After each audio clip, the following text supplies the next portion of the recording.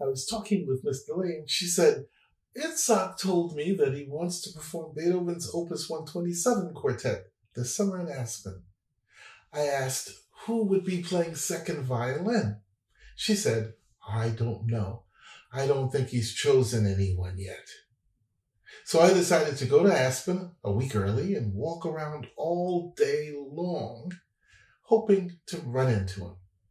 On the 5th day, I was in a drugstore when he came in. I walked up, said hello, and then added that I heard he wanted to play quartets this summer, and if he needed a second violinist, I was available. He smiled, and we parted.